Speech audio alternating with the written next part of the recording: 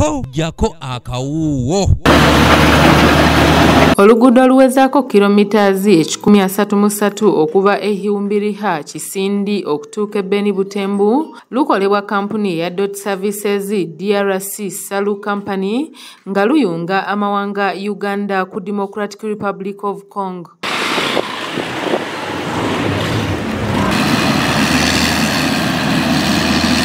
Wadde waliwo obutali butebenkevu mu ggwanga lya Congo akulira kampuni eddukanya omulimu gw'okuzimba enguudo mu ggwanga eryo, Ananthula Nagendra agambye nti amawanga gombiriri gagezezzaako okunyweza ebyokwerinda ekibayambye okukola omulimu obulungi ate ku misinde olw'abakozi abasoba mu 300 be bakozesa.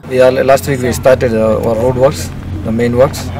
Already our surveying is ongoing, which were they doing the center line and what the remaining thing, the survey works are ongoing, and maintaining works are ongoing.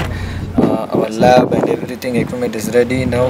The mobilization is done, so we are working on the road. We have started the roads, and like next week or after 10 days, we are going to start even culverts, the structures.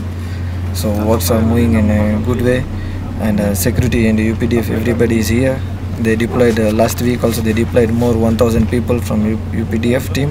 Nagendra asabye abantu ba bulijjo mu bitundu awagenda okukolebwa enguudo ez'enjawulo okubakwasizaako ate n'okukolera awamu nabo okulaba ng'omulimu guno gugenda bulungi ate mu bwangu olw'ebyokwerinda ebiyuuga mu ggwanga mwe bakolera. Yes, of course, we will do in time because we already started. So we will do in time with a quality one. Just we need good security, enough security, and the support from all the leaders. We already target, our target is in time, even more than before we are going to finish our works. Joseph Muhindo nga mutuuze mu ggwanga lya Democratic Republic of Congo asaba ab'ebyokwerinda okukola obulungi omulimu gwabwe ate n'obwesimbu olw'ensonga nti kati bannaabwe bangi battibwa kiro na misana, kyagambye nti tekiyamba kuzimba nguudo nga balina okuzikozesa bali mu kuttibwa. Kuona kazi ya barabara ni nzuri, lakini kya muhimu zaidi ni kwanza amani. Tunataka amani kisha barabara ipite.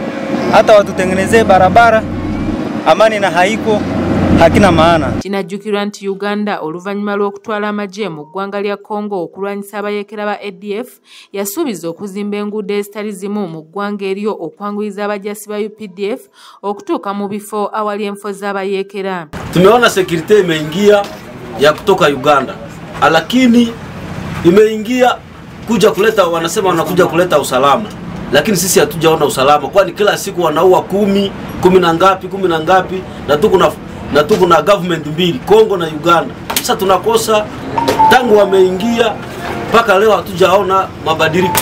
Sasa tunaomba mabadiliko yafe kwa upesi ili wafanye barabara. Ezimu ku nguudo eziri mu kukolebwako kuliko Kasindi, Beni Butembu, Bunagana, Goma, ssaako n'enguudo endala. So now we already started. It is in our China, it is 00 China. It is going up to kilometers 80. It is Beni, and from Beni to Butembu it is 135 kilometers. Total it is 135 kilometers. So already we started.